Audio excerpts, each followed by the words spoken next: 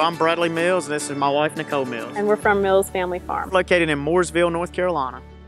That'd be fun.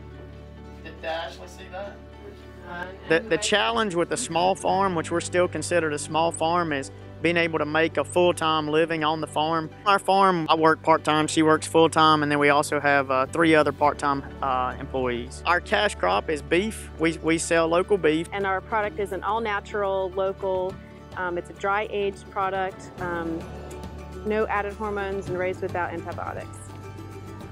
You know, so we try to fit into a niche. We know that people do want to know where their food comes from. So the good thing is all beef is safe, all beef is nutritious. What we have, we think, is kind of the best of both worlds.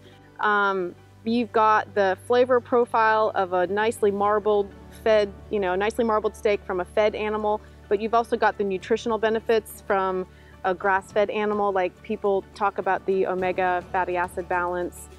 Nothing wrong with other programs and feedlot. There is a place for that because you wouldn't be able to feed the world if you didn't have feedlots. But that's just not our program, and we kind of just choose to do it the way we feel is best for us and what our customers are interested in.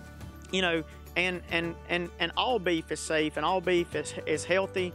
And what we're doing is we're taking advantage of a marketing niche that works for us. We have a good quality product, all natural, dry aged, local product with no added hormones and raised without antibiotics.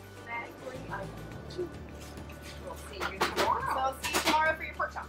Our goal is to produce safe, healthy beef every day and leave the farm in a better place than we found it.